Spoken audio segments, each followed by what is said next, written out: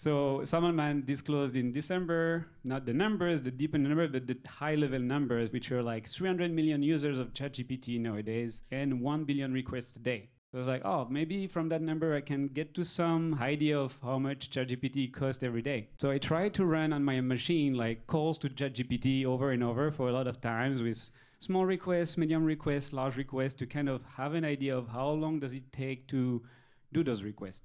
And came to the idea that like an optimistic, which would be like a small request, like the best case scenario. Request took about 2.8 seconds, which I reduced to 2.2 as a runtime for GPU, kind of like 80%. And the optimistic is that it actually uses 4 GPUs to run that model. It's optimistic, it could be 8 in the pessimistic view.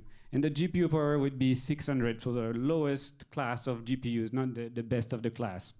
And I came that a single request usage would be 1.46 watts. And in the worst case scenario, 4.4. I read on the internet that people evaluated would be 3.9. So I thought that was probably in the right area. And this means that for running ChatGPT for one day, it's equivalent to 1 year of energy usage of 140 to 1,560 US household. The yearly usage for a single day of running it.